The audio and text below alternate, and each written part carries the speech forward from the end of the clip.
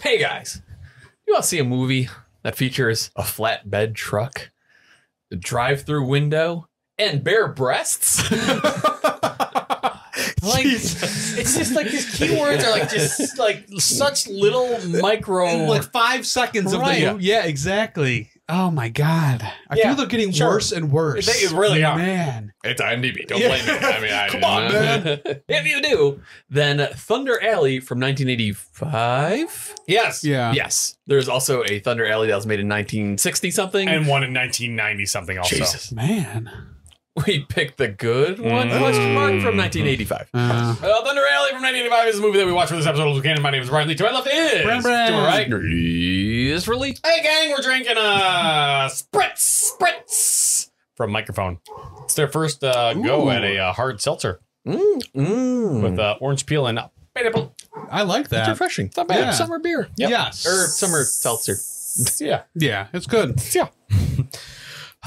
Christopher, what are For people who have not seen Thunder Alley, a group of friends start a rock band, but as they start their rise in the music world, they get mixed up with drugs. Oh, no. It's really just the one that gets mixed up. Yeah. Right? Okay. Yeah. Brand. Yeah. Do you recommend Thunder Alley? I do not recommend Thunder Alley. Brian, do you recommend Thunder Alley? I don't think so. Yeah, I don't.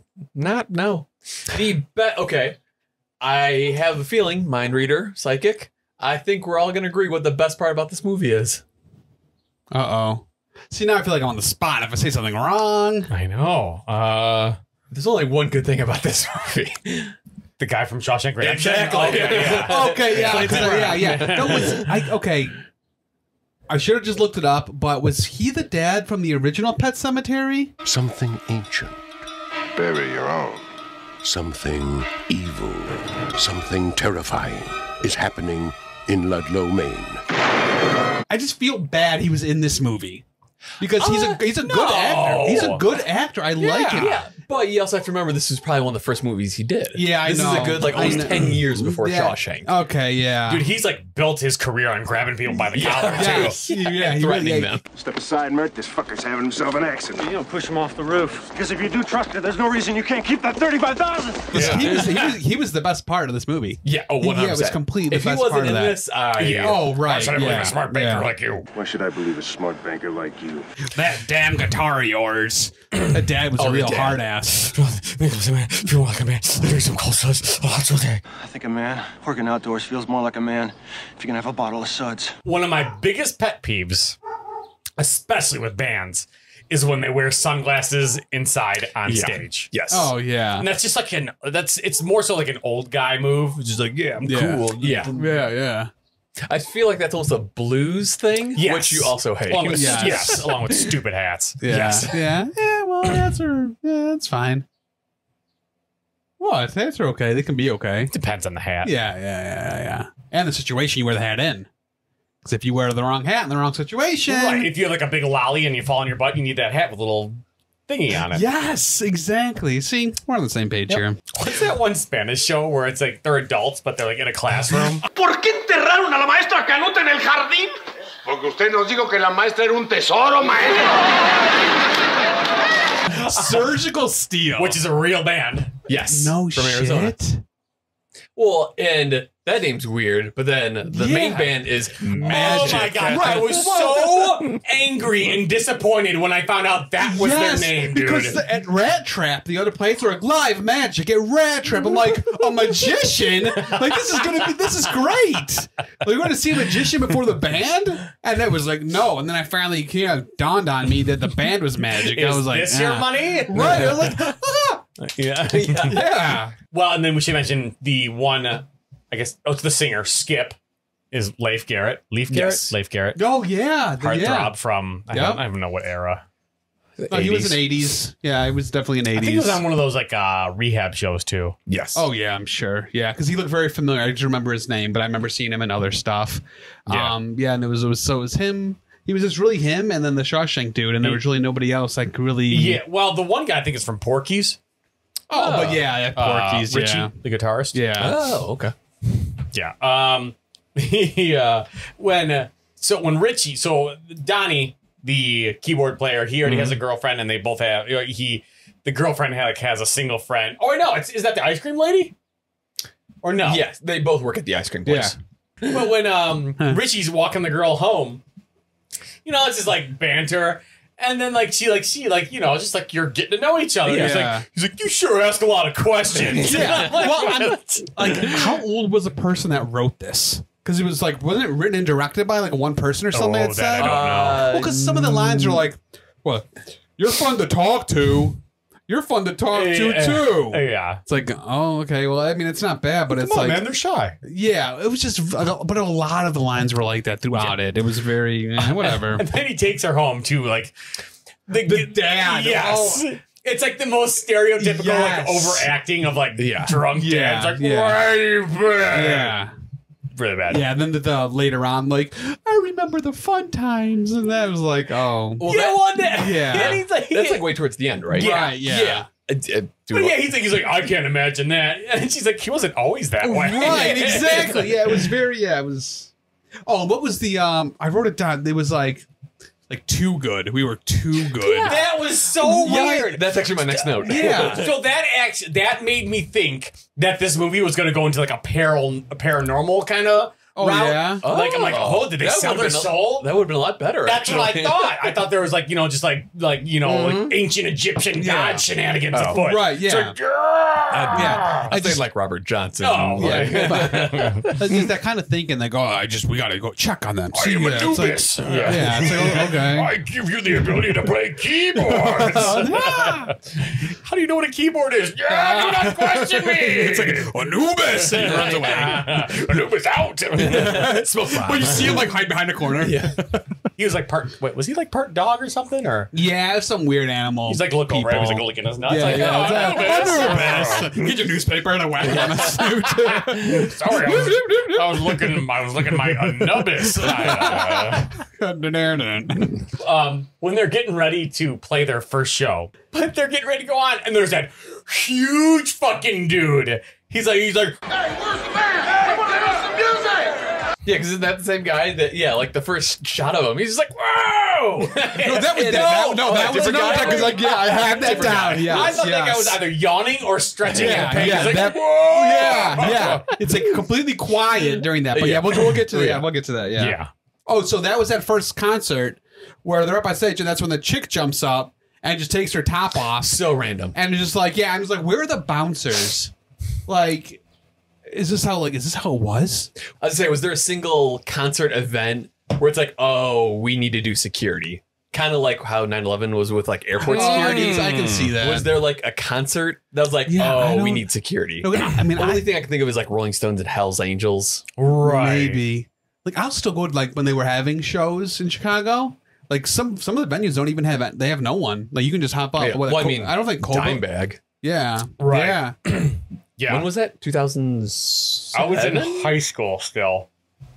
So it was pre-2004. Yeah. It's crazy. Like the Metro's nuts. Like they have a ton of people, but you go to like wasn't it like the Cobra Lounge really doesn't have anybody at all. Chicago references. Yeah. Yeah, enjoy that. How about them hot dogs? And pie. They go to Chicago Pie. Baker Square. Open Fresh is now Baker Square. We changed the name, not the pie. They're all closed down. There's one left. No, yes. No, there's two. I know the one in Palatine. There's one in Palatine. There's Suburban one references. Right? Yeah. No, there's a few because I went to one by Cheddar's. That's in Bolingbrook. I remember Cheddar's. Yeah. So when the parents finally decide that they're going to let the kid go and play with this band, yes, the screech that he lets out, Oh, and I have so it's at about 39 minutes in. The guy just going. Yes. He's apparently saying Luke, but it does not sound that way. That's what he's saying? In the subtitles, it said Luke. He but must. It sounds like whoa. And I love how like they're all quiet during the ballad. They're all quiet. Okay. We want music. Come on, I want to dance. The band Magic does that multiple times where the people are going crazy. They're playing a rockin' song. Yeah. And then they go straight into their like slow ballad. Yeah. It's like, no, there's How gotta are you be gonna- flow. Right. And, Yeah, like, wasn't- We're gonna fucking rip them a new asshole with this fucking ballad. It's Yeah, like, yeah. They were really pushing the ballad because that was the played song throughout. Heart to heart. Heart to heart. Yeah, I wonder if like that was like the I single wonder if of they're the like movie. pushing it to Yeah. Oh, I think it might have been at that show where it's like 56 minutes. So like they're playing the show and all of a sudden there's this montage of everyone giving each other like kind of like the fuck eyes almost to where so like the girlfriend's watching Richie like giving the eyes, but then it cuts to the guy from Shawshank also giving the fuck eyes to the guy from the band. All right. But then it cuts to like dinner between it's Richie, his girlfriend, and the parents, and like the dad's giving like eyes to the girlfriend, and then the mom's giving eyes to her son. It's just like I'm like, what is going on here? How do we feel about Surgical Steel's outfits? Very Demolition. We did exactly what we said we were gonna do. Win back the gold belts. at the end when they were like the last one. That was very like demolition. The singer had that one dance move where you like, oh, that was weird. that weird walk thing. Like it's kind of like that Hard Rock Zombies walk. So it comes to the point where Donnie's goofing up. He's not playing right. He's doing anything playing wrong. the wrong notes. Yeah, doing everything. And then Richie's just like, come on, man. Like, we want to do this together. And then Donnie, like, the reason is because you're just too good. Richie, you're just too good. And it's like, I mean, you okay, is this how it is? Like, you guys have been in like, bands. Is this how it, like, that's not how it is. What? Bands? Are you asking, can someone be too good? Well, you guys like accused get of being too jealous. good? Oh, like of the person in the band. It's like, you're too good at guitar in our band. Like No, we're jealous of you now. It just seems like a stupid thing. It's like, oh, we have a great person in our band. Yeah. That's gonna make us look better. That's what it seems like it would That's be. weird. Okay, It's good. like everyone has like their own role. Right, exactly. It seemed very But I have strange. had that where mine was so I've been in many bands and I won't say which band it was. Yeah. But I've had that situation where like one guy was just like super like wasted on stage. Oh, but man.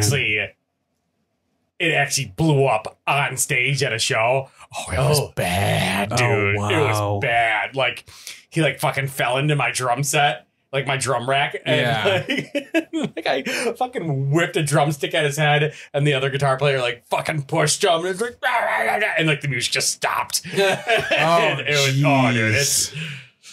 always like I wish that was on footage somewhere. right. Yeah, man. Oh, that must have been intense. It was something. Yeah. Was that in Illinois or were you guys traveling? That was in Illinois. Oh, okay. Oh, that would have been an awkward ride home. Donnie's like, I'm not shooting up. All right. Turns out he is. He is shooting up. And then it cuts to like him, like it's like the next day. Oh, Dad. Yes. Yeah, and then Dead, right, body in the yeah. ground. You know, like a body in the ground. When your show ever go, let me know. Richie goes from this very like not meek, but he really wasn't a very outspoken. He just was like a regular, and then he just turned into this complete dick. Yes. But it was a pretty bad because he goes from like not having a personality too much to just being a dick. And I thought that was it was a weird transition. Really weird. I didn't like that at all. Yeah, because he went from being like almost like a goody two shoes, Right. to he like leaves that one venue with like another girl, Right. Yeah. and Beth, his girlfriend, was oddly okay with it. Yeah, She's like, "Hey, he doesn't know me." I don't Whatever. know him. Or that was weird. But Yeah. then that's when he found out how Donnie got Yes. all this stuff. Yeah, it was from the what's his face They keep owner. calling him something like the Fat Man or something like that. Yeah. yeah Well, and that lady was the lady's name was Star or something. it was very It's a dumb name in this. it was very strange. And then Donnie no, not Donnie. Richie gets really pissed. And he goes with a sledgehammer, destroys that dude's like his car, like from like 1920. Like everyone has a car like from the 40s. In right? this movie. Yeah, it was a nice car. It was really cool. But yeah, and then I think it was a Rolls Royce. Ooh, yeah. So that happens. Contract's torn up, but Shawshank, he sees something in him. Yes. he likes him. Yep. And he rescues him. And I did not think when he goes at the farm and he goes, Richie, like, you got to decide if you want this or not. Goes by the collar again, you know? And like, I'm just like, he didn't show up. I'm just like, oh, I guess, this is how it ends. Yeah, I thought he wasn't going to show up. Yeah, Really? Yeah. You guys really thought he wasn't going to show up? I mean, I guess it could be implied that of course he will, but it was like they did a great job of making it seem like he wasn't going to, because he acted so no. Yeah. Donnie's dead and I don't like it anymore. Like, it was very childish, I guess you should say. I mean, someone died, but still it was very, I will say, very ballsy for a band to only go on stage with a drummer and a bass player. That was Right. I'm like, Yeah. not an ideal life. What are you doing? No, not at all. Yeah. How many times were like, but what about Butch and Wolf? Yes. At the end, they said that so many times. And I was like, I don't care about Butch and Wolf. Right. You didn't make me care the entire movie. Why should I care now? And then was Skip gonna join Surgical Steel? That's what they wanted. They wanted because Fat Man or whatever. He's like, oh, I have 2 half-ass bands. I'll make one good band. Yeah. Which I don't know why Skip was considered good. Right. Yeah. If he wasn't good enough to sing in the other band, but whatever. Yeah. Oh my God. At the end. So like last concert, Richie shows up and they're like jamming and they're like, oh, Skip, come on. Yeah. And like, he just stands there with his backup vocals and his hands in his pockets the entire time. Yeah. It seemed like he was ready kind of just to like get off the stage, like get off the set and leave. Yeah. But they were like, could you just do this one last I thing got a for photo us? shooting Tiger Beat. Right. Exactly. Yeah. And then it just ends. How does it end? It ends with them finishing off Heart to Heart. And that's right, the ice cream girls are cheering and everything. And then because there's a live broadcast of it. Right. Yeah. And so it must have been a college station. And then, it ends up them just singing Heart to Heart, and that's it. But this one's for Donnie. Yeah. Way to fucking bring down the crowd. Real and the crowd were just like, I don't care, play music. Like the crowd, they just knew who Magic was. That's all they wanted to hear was Magic, and it was stupid. Yeah, there wasn't enough to convince me that the band wanted, that the crowd wanted Magic on. It was very. The crowd doesn't want Magic. Well, yeah, it was just very. Throw them in there, make them cheer. Card tricks. Yeah, that would have been awesome. Some dudes up there, like, Mind Freak. You ever seen Trent Reznor's like old band Slam Bamboo? No. Yeah. Oh my God, dude.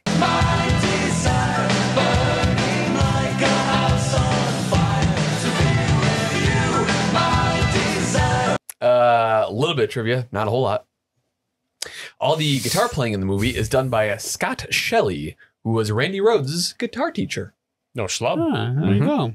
Leif Garrett, released 5 albums as a teen idol before this movie, but nevertheless, he still had to audition. That's nice. I mean, this movie's pretty like high standards. Yeah, of course. We talked about the fact that Surgical Steel was an actual band from Arizona. The name kills me. The music was pre-recorded, but the vocals were done live. I could definitely tell because some of the drums didn't match up. Definitely. That makes sense. This wasn't in the movie trivia. I was just curious. Clancy Brown is 6'3". Yeah, he seems like a big guy. Yeah. There's one shot where he's like standing in a door frame, but he like takes up the entire door frame. I was like, oh. Yeah. He's a big dude. guy. Yeah. I better not even hear a mouse fart.